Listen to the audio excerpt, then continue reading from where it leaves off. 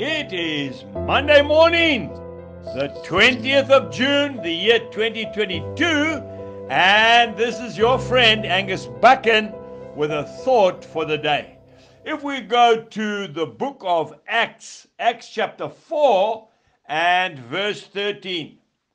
Now when they saw the boldness of Peter and John and perceived that they were uneducated and untrained men, they marveled, and then they realized that they had been with Jesus. There is no substitute for being with the Lord. You know, you can go to Bible college. I wish I could have. I never had the privilege. You can learn to quote the Bible off by heart. That won't make any difference. Even a parrot can do that. What caused the religious leaders of the country of Israel to marvel at the apostles?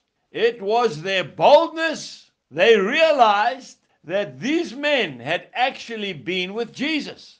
You see, you can learn all the theory, but that means nothing. Action always speaks louder than words. The chief priests and the elders of the church could not heal the lame man sitting at the gate beautiful outside the temple. He had been there from birth. But Peter and John did. That's right.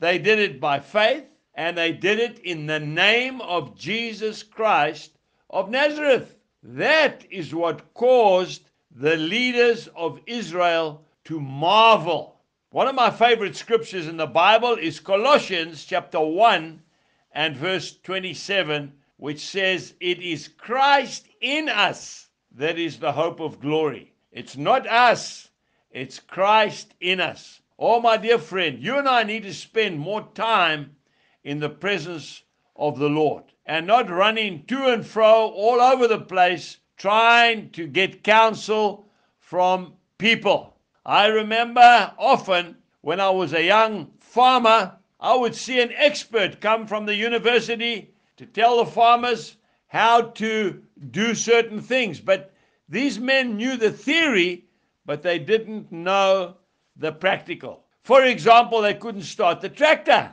And the students were waiting for him to start the tractor. But he didn't realize that there's a safety device in the tractor. And until you put the tractor into neutral, you can't start the engine. We need to roll up our sleeves and we need to get stuck in. We need to get to know Jesus personally and then go out and do exactly what he did. Jesus bless you and have a wonderful day. Goodbye.